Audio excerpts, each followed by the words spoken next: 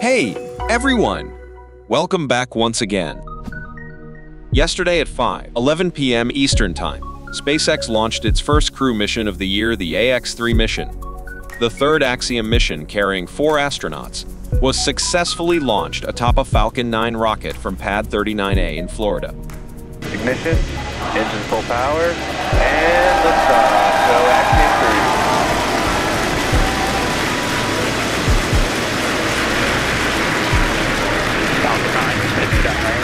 This marked the 12th overall human spaceflight mission for SpaceX and the 6th launch of the year.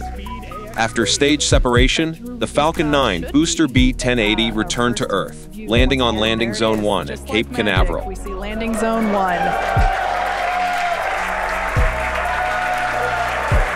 Crowds cheering here at SpaceX Mission Control Hawthorne as we tune in to see if we stick the landing.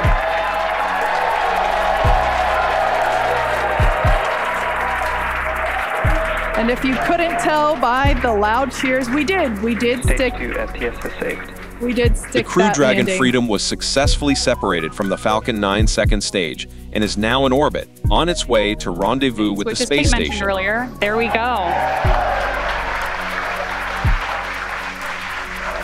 Dragon separation confirmed. As you can see, Dragon has separated from the second stage. A pretty cool view here looking up at the heat shield that will return the AX-3 crew back to Earth in just about 2 weeks. So this is our first view of AX-3 flying free. The Dragon capsule is scheduled to dock with the space station on Saturday, January 20 at 4:19 a.m. Eastern Time. Congratulations to both Axiom Space and SpaceX for the successful launch, and I wish them continued success in completing the mission ahead. To date, SpaceX has launched 46 astronauts into space and safely brought 38 back home.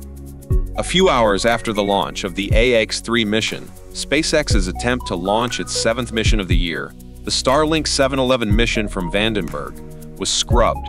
Teams will target another launch attempt today at 6:15 p.m. Pacific Time. Back at Starbase, crews are actively working on upgrading the orbital tank farm and the launch pad. The Starship vehicle designated for the next Starship flight is apparently ready for flight, awaiting a launch license expected next month. In other exciting news, the Brownsville City Commission has officially endorsed renaming the area east of Brownsville, Texas, to Starbase, following the lead of Cameron County. The decision, formalized on December 12, 2023, aligns with the city's resolution expressing support for the name change. Notably, Starbase is home to SpaceX's commercial space launch sites, making it a significant hub in the field of space exploration. Brownsville Mayor John Cowan Jr. conveyed the city's endorsement to the U.S. Board on Geographic Names, emphasizing the local enthusiasm for the area as a frontier of space exploration.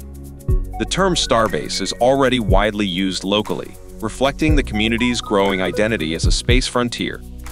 With over 100 residential units, a school, and a restaurant, Starbase is evolving into a vibrant community, with plans for expansion, including a hotel and additional housing, underway. SpaceX is truly building the world's busiest, largest, and most advanced spaceport to pave the way for humans to become a multi-planet species. Before concluding the video, here's an update on the Peregrine lander mission. Astrobotic has confirmed the loss of communication with the spacecraft, indicating that the lander likely burned up during a controlled re-entry over the Pacific Ocean. Despite the setback in Astrobotic's moonshot, it is anticipated that valuable data has been gathered, which will be instrumental for the success of their next lunar lander mission.